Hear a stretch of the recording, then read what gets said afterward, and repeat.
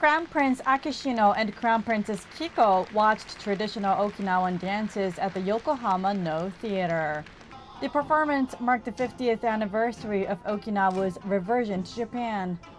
The dances are a classical performing art that has been passed down for centuries, since when Okinawa used to be called the Ryukyu Kingdom. Among the performers was Fusako Shida, a Ryukyu dance performer who is designated as a living national treasure.